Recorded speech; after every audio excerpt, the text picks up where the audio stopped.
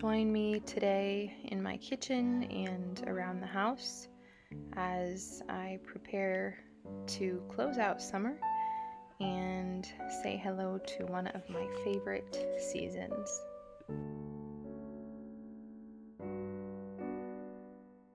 Summer has come to an end, but you wouldn't know it by looking at the milk that I'm getting from my Sally. So if you look really closely, you can see the cream lines on these gallon jars, and she's giving me, almost a half gallon of cream to every gallon, which is just amazing. Now, my jerseys do not get any grain. They're grass fed. They're out on pasture. We do give them alfalfa as well, and they're just very happy, I guess. So, I'm going to be sad to see this go when she dries up here. Oh, in a month or so, I'll let her dry up a little bit before she has her next calf. So I'm just really enjoying all of this cream, stockpiling as much butter as I can in the freezer. Butter freezes really well. So, that's just one of those things. The cream keeps coming in. I keep making butter, keep stowing it away in the freezer, and just hoping that it will get me through until the next baby calf comes and we are back in the cream again. I shared with you all that both of my cows got bred at the same time. So, I like to have them staggered usually. So this is going to be different. It's not what I would have preferred, but that's okay. So what you see on the counter here is a big bowl of sweet potatoes that I actually prepped a few days before filming this, and I'm just adding some butter here. I'm going to make sweet potato casserole. So we're heading into fall, busting out all my favorite fall recipes. So you might recognize this clip from a couple weeks ago.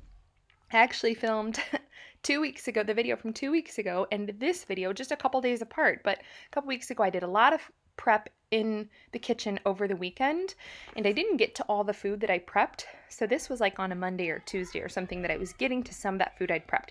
So I had baked sweet potatoes and just stuck them in the fridge. Now I'm going to finish this up, make my sweet potato casserole. So far I've got, oh gosh, I don't know, quite a few sweet potatoes. I should really measure. I'll give you guys an approximate recipe in the description. So I've got my baked sweet potatoes.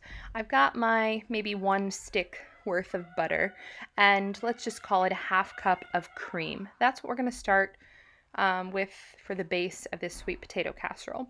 Now I am going to be adding about, let's call it 2/3 cup of brown sugar.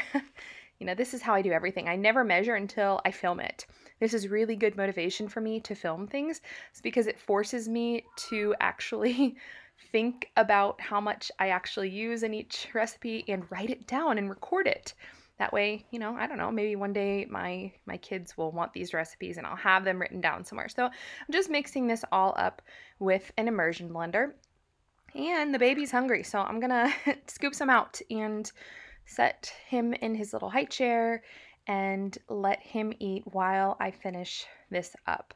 So I made quite a big batch. This was quite a few sweet potatoes. I think I'll have some extra, so I will probably end up just putting some of this into a little container and keep it for him for a little snack this week, because he did really seem to like it, although he's kind of falling asleep in his chair there, which is always super cute. I love when they do that.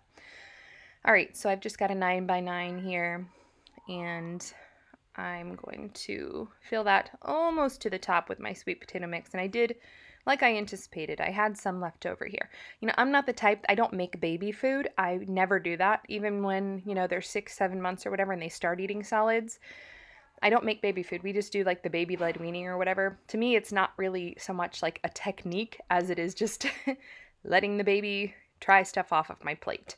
So that's how I feed babies. All right, now I'm making the pecan crumb topping, and I have another, let's just call it a half cup, a stick of butter in the same bowl, and this time a little bit more, maybe closer to a cup of brown sugar. You want lots of brown sugar if you're doing a crumb topping, if you want to do it right. And then a half cup of flour. And now I'm going to whisk this together. It'd probably be better to use a fork, actually. You're just kind of cutting the butter in to your brown sugar and flour mixture. you don't want to mix it until it's totally smooth. So for a crumb topping, you just want to cut it, and you can see it's kind of like a rough texture there. Then I have a cup of pecans, and I just rough chopped these pecans. You can use pre-chopped pecans or whatever you have. And last but not least, a little bit of cinnamon. Let's call it a teaspoon for good measure. A teaspoon of cinnamon. That sounds good to me. And this is going to go on top of the sweet potato casserole. Now, if you really, really, really love your sweet potato casserole with marshmallows, just give this a try. Be open-minded, give it a try, because everyone who has tried this, I've made this for, I make it for a lot of family gatherings and stuff, and I have a lot of people tell me that they don't usually like sweet potato casserole, with marshmallows, but they really, really like this a lot. My husband, he could kind of, sweet with anything sweet potato. He could take it or leave it, but he really likes this. Everyone in my family really likes this. It's always a big hit. So then after I get this crumb topping spread on here, then this will just bake at 375 for about 25 to 30 minutes. So I've got a few things that are going to go in the oven here. I've got two ovens in my kitchen, and this particular one that I just put the casserole in is really wide. I just love it. I can fit so much in there at one time. All right, so I've got my butter going. You saw me, I ended up with a whole gallon of cream. I had some saved already, and then by the time I skimmed the cream off of those other 2 gallons, I had two half-gallon jars here. So a gallon of cream, and I'm going to turn this all into butter, pack it away, freeze it away. Well, some of it I'm actually going to use today in one of the recipes that I'm going to be showing you. So when I make butter, you guys have seen me do this before. I use my food processor and I just keep it going. I keep the process going. So when one batch comes out, I drain the buttermilk, kind of wash the butter to get as much buttermilk out as possible, salt it, and either use it or pack it away, and then I get the next batch going. So that's buttermilk right there. I'll save that buttermilk. I might culture it, I might not. I don't know. Buttermilk freezes really well too. One thing that I've done before is I actually put buttermilk in popsicle molds and then freeze that. And it's, about a half cup. So when a recipe calls for buttermilk, I can just pull however many of those out to make, this little half cup frozen buttermilk popsicles and then make my recipe. Alright, so what I'm making today with this first batch of butter is one of my favorite things. It is sourdough chocolate chip cookies. So I'm going to call what I put in that little pot there about a cup of butter, because that's how much you need for the recipe. So 2 sticks of butter, that's what you start with. Now the key to getting really good sourdough cookies is browning your butter. You have to brown the butter first. It's non-negotiable. Otherwise, you'll end up with a really cakey cookie. So if you like your cookies to be more cakey, and some people do, then don't brown the butter. But if you want them like soft and chewy and gooey, you gotta brown the butter. So I got that butter going there, pulled my next batch of butter out, added some more cream in. We are just gonna keep this train rolling, and I'm keeping a close eye on my butter that is browning this whole time, because oh man, if you've got like homemade butter and you burn it, that is such a shame. Ask me how I know. I have done it. All right, now the next step to get ready to make my cookies is separating egg whites from egg yolks. So this is another thing when you're making sourdough cookies, you only want to use egg yolks. Here's why. When you add starter, half of that, your sourdough starter, half of that starter content is actually water. And in cookie recipes, you don't usually add water or milk. There's no liquid component like that. So to make up for that liquid component in the sourdough starter, you take out the egg whites and you brown the butter. I hope this is all making sense, guys. This recipe is on my blog. I will link it in the description for you to see. So I've got my egg yolks ready. I'm still working on my butter here. You can see on the stove that my initial batch of butter there is looking nice and brown and caramelized. It's ready to go. So now I'm going to keep on rolling with my cookies. I've got my egg yolks, my 2 egg yolks in the bowl. Now I'm adding 3/4 cup of sugar and 3/4 cup of brown sugar. And I do have little people, you know, in the kitchen underfoot. I just edit them out as much as possible, but you can see the camera move here. So some little person is helping me out filming today by moving my camera. My little guy really loves to do that. He takes the tripod and just pushes the camera around. It's super cute. So just mixing up my egg yolks and my sugars. Now I'm going to add in that butter that is nice and browned. Just going to pour that in, mix it into my eggs and my sugars. And the next ingredient is the star of the show here, which is the sourdough starter. So, you know, you can use discard inactive starter, or you can use active starter. It really doesn't matter. You need 3/4 cup. This is a half cup, so I'm just over pouring it because I need more.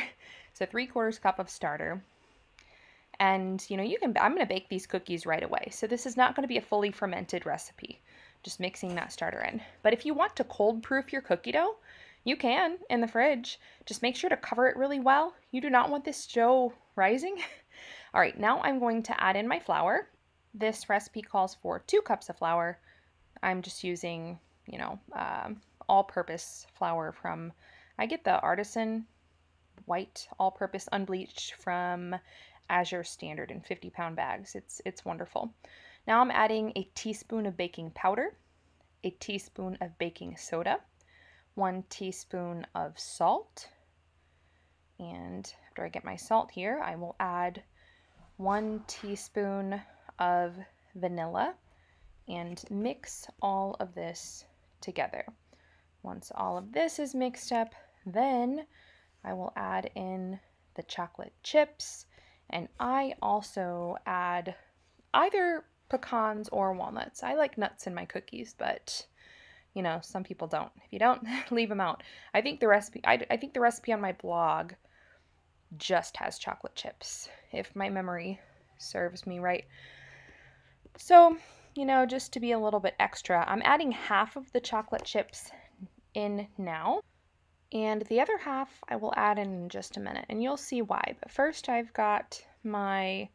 using walnuts today because I used up a lot of my pecans for the sweet potato casserole, which you can see it's setting right over there, and it just looks delicious. So I've got my chopped walnuts here. These will go into the cookie dough, and then the other half of the chocolate chips. So total it's like 12 ounces of chocolate chips, whatever that comes out to. Maybe it's a cup. I don't know. I don't measure very well. You know, when I'm making a recipe for my vlog, then I measure, but then, you know, when I'm doing things from memory, I really just don't. So the second half of the chocolate chips, I'm going to chop up like this, and it just makes the cookies, it gives them, what do we always say? It gives it pizzazz. That's right. Gives it just that little extra touch. Extra delicious. You know, it tastes the same, but I like doing it this way. This cookie dough is just fabulous. So if you want, you can chill this dough. You know, if you're finding that it's a little bit difficult to handle, you can chill it. You can freeze it. It freezes really well. Like I said, you could cold proof it in the fridge for several days, for up to a week. That would be just fine. But I'm going to go ahead and bake these cookies right now. And one last little element of pizzazz will be added, and that is flaky salt. Flaky salt just immediately jazzes everything right on up. You know, anytime you've got anything chocolate or caramel, or even just sourdough artisan bread with fresh butter, you gotta add your flaky salt. So I'm gonna bake these cookies at 350. I'll check them at 10 minutes. Sometimes they take a little bit longer. So you can see my husband, he's looking for something in here, and that is the buffalo dip that I prepared over the weekend, and we actually ended up eating out quite a bit, so I didn't make it, but I'm gonna make it now. And he knew I was going to make it, so he's wondering where it is. So I'm just gonna stick this in my oven along with everything else I have in here and let that bake. So I did show this buffalo dip on one of my, you know, recent videos. And this is something that I make a lot in the fall because my husband likes to watch football. And, you know, I gotta keep the snacks flowing when he is watching football. I always get asked to bring this to like family functions too, which there seem to just be a lot more family functions in the fall and winter. So my cookies are finished and looking delicious. I'm going to set these to the side. And while I'm at it, I need to sample the sweet potato casserole, you know, just for good measure. Make sure it's not poison. And looks delicious. I think we'll be just fine. All right, so I've got all my butter that I made.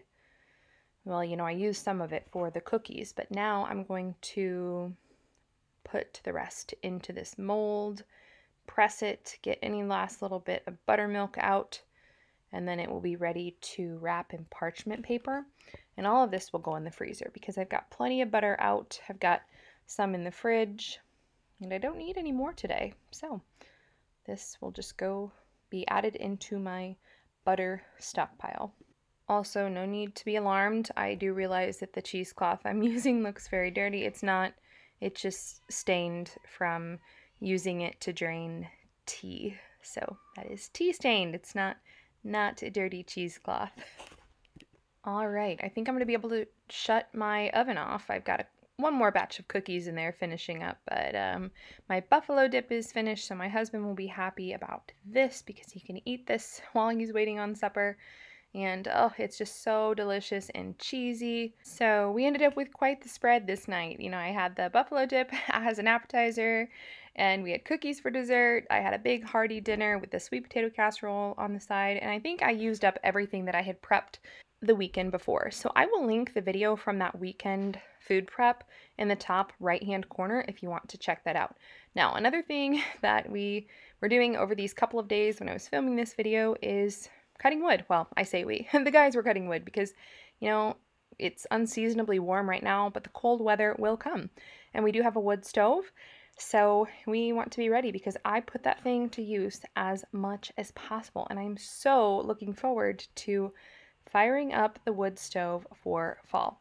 All right, now the next thing that I'm going to be showing you is not a thrift haul for a change. I actually bought something new that I am really excited about. All right, so I've got my beautiful new set of enamel coated cast iron here. Everything you see aside from this. So let me tell you why I got all of these things. It's because not long ago I was at Aldi and I saw this huge 6-quart Dutch oven, and it was like 30 bucks, maybe, not even. I think it was 28, something like that. I'm like, that is just crazy cheap. And I had been seeing that the Aldi brand, the Crofton brand, was actually really good in some Facebook groups I'm in. You know, I don't have a personal Facebook, I have a business Facebook, but I am in some groups for baking and just different things that I'm into like that. And everyone has been raving about the Aldi brand cast iron. So I was like, okay, I'm gonna try it, but this just seems too good to be true. Like this huge, what is it, 6-quart Dutch oven. I mean, this is like $150 or maybe more for one of these. If you get some of the nicer brands, I'm not gonna drop names, but you guys know the brands. So $29 was just a steal. And I have used this thing several times already. It is amazing. I have baked in it at really high temps in the oven. I think all of these are safe for up to 450. And I've gone up to 450. And you can see I've used this several times. It's perfect. They're just perfect. So I bought this one. And when I saw in Aldi's ads, and yes, I'm an old lady now because I look out for Aldi's weekly ads.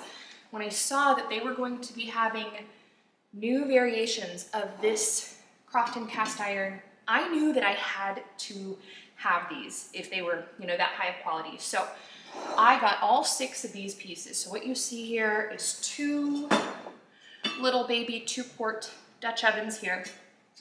And then I've got 2, I think these are 4.5-quart, the oval ones. So I just got 1 of each, 1 blue and 1 of the cream color. And then I got 2 bread ovens.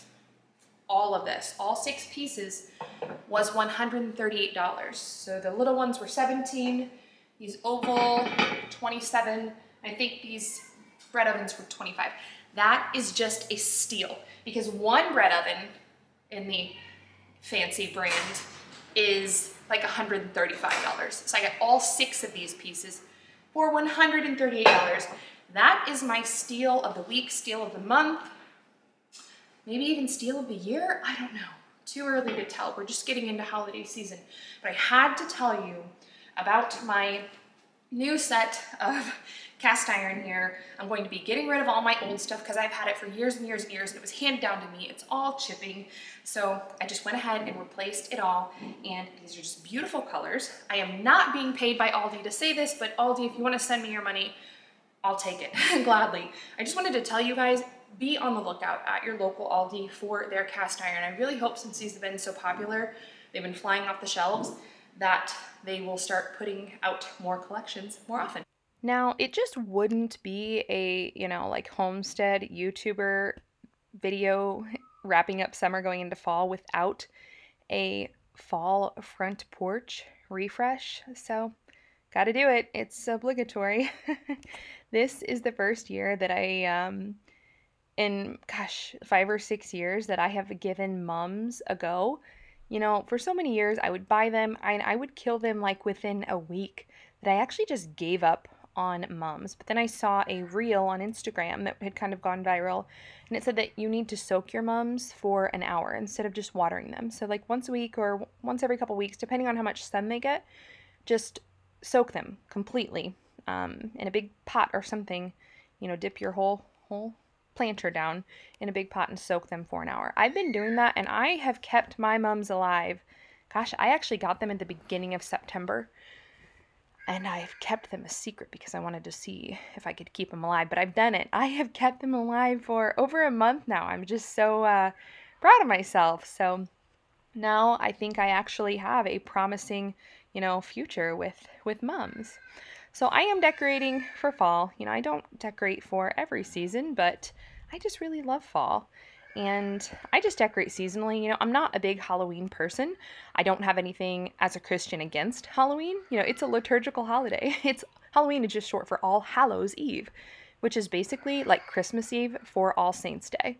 So it's, just All Hallows Eve. I know people have taken that and twisted it into like super dark and kind of demonic stuff sometimes. But, you can twist anything to be like that. Think of some of the best things in life that people take, and they're supposed to be sacred and holy and beautiful, and they twist them. Well, my answer to that is just don't twist it. Just do the liturgical stuff without the twisted stuff, or just don't. If you don't want to, it doesn't really matter. You don't have to celebrate All Hallows Eve, but you're more than welcome to. When we have the Holy Spirit with us, we're not going to like accidentally participate in devil worship or something. We don't have to live in fear like that. Like, you have to intentionally participate in the demonic, so that's my little spiel on Halloween. You can do your own research on it. Everyone has their own 2 cents, but that's just, the position of the church, so that is my position as well.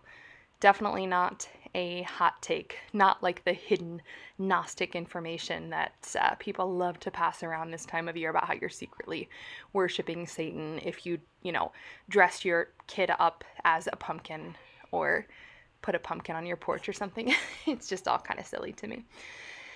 Anyway, this wraps up my video for this week. Thank you for tuning in once again, and I will see you all next week. Have a wonderful day.